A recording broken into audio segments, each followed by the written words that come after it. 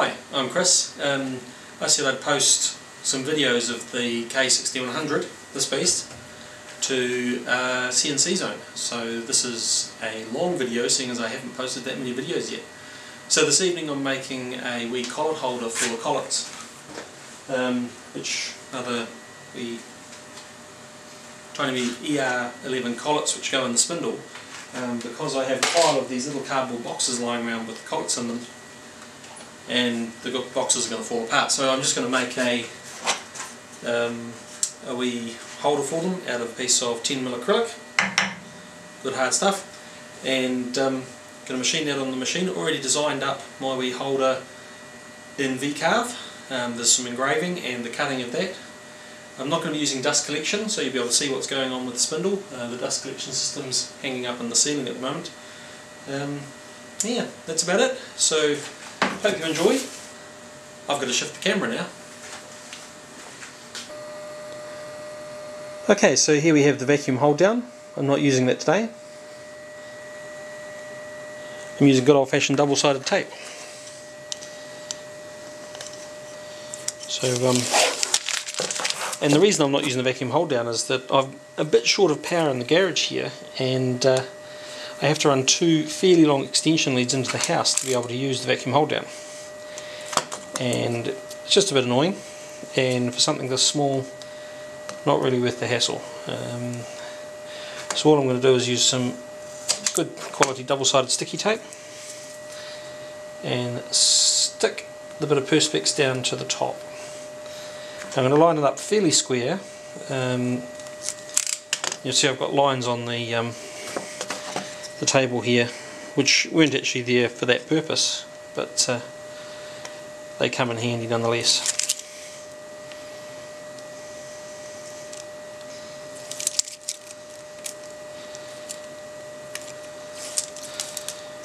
Stick that down.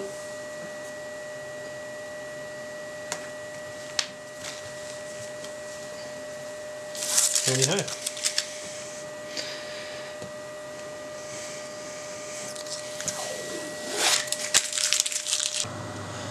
Okay, we're down on the floor beside the machine now, and the reason we're down here is just to check that the water cooling's running, because yep, don't want to run the machine without keeping the spindle cool. Okay, here we have the ER11 collet nut. It says ER11A. Those ones are from CTC Tools, and the collet. So this is a 1/8 inch collet. This one came with the machine, and for the first cutting procedure I'm going to be using a 30° by 0.2mm engraving tip. These are really sharp, but fairly good for engraving, funnily enough, but very sharp, hence the sticking plaster. I caught myself on it earlier today. Ouchie.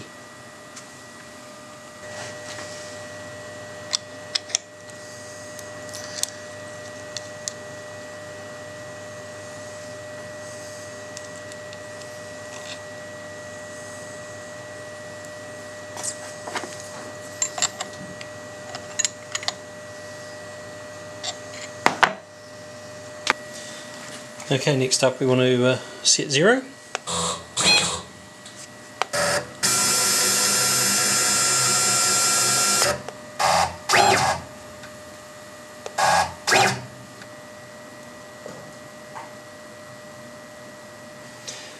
Okay, once we've set XY0, then we have to set Z0.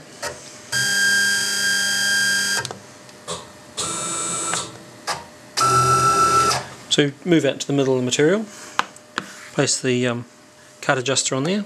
It moves down. So now we've got all three axes ready to go. Okay, the next thing I'm going to do is set the spindle speed. I'm aiming for 12,000 RPM, give or take, with an engraving tool.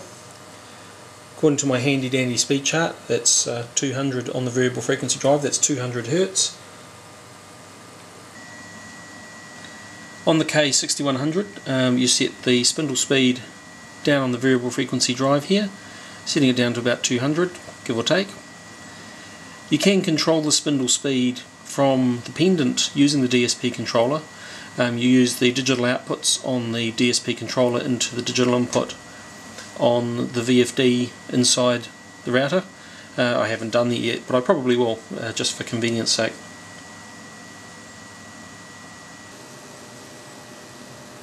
Okay, so now we've got the memory stick in the DSP controller, and we've copied the 2 program files we need to it. We'll go in and select the first one we want, which is the engraving one.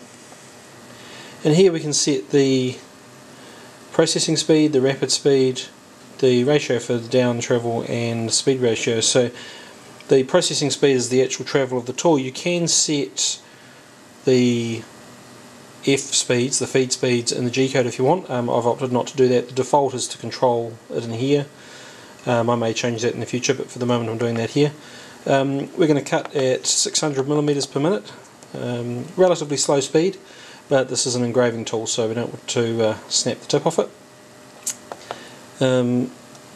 This setting here sets the vertical travel, the Z down rate, so that will mean that it's travelling at 150 millimeters per minute. And this one here, if I set this to 0.5, then I would start off processing at 300 millimeters per minute, and then you can increase the speed while you're running the program. That's about it. Let's start the program.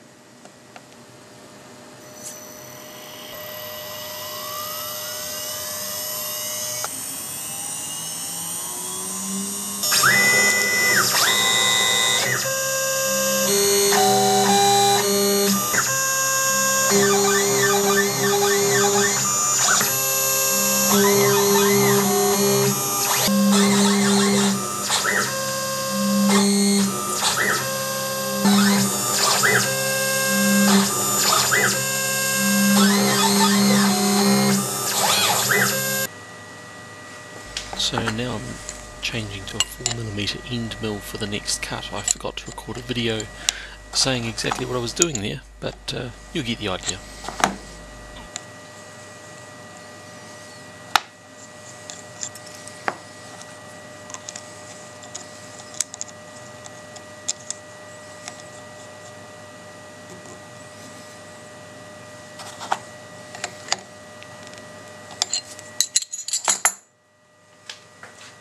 Now, because I've changed tools, I have to reset Z again, and you'll see I've actually placed the tool out over some area that's not engraved, and the reason for that is that the engraving might offset the Z slightly. So I'll just set that Z.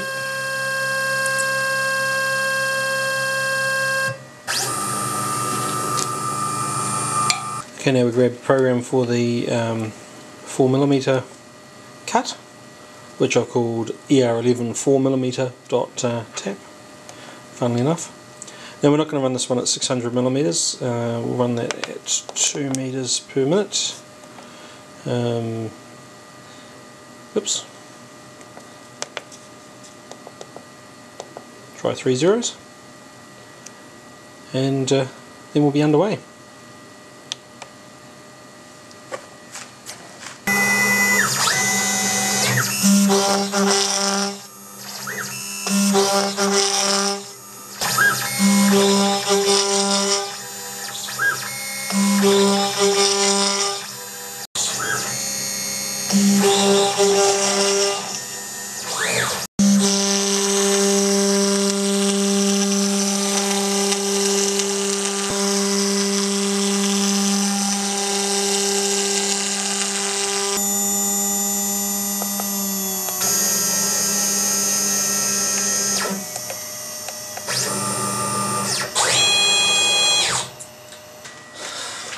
There we go.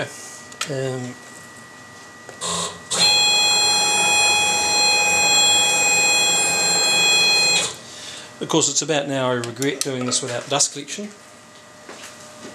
because I now have acrylic chips everywhere.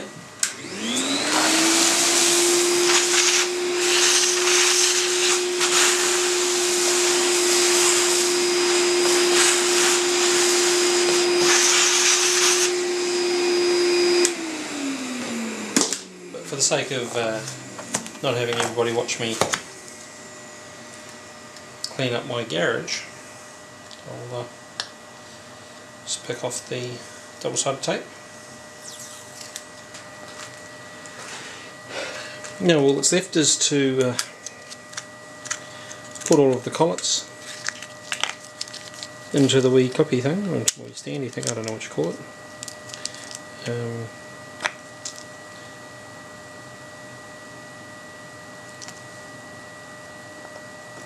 that one in the wrong hole. Yeah, so there you go, I hope you found that interesting. How to do something with a CNC machine, or not, because I'm sure I did a few things wrong. I've only had the machine a wee while, and I'm still essentially learning how things go. So, have a good day.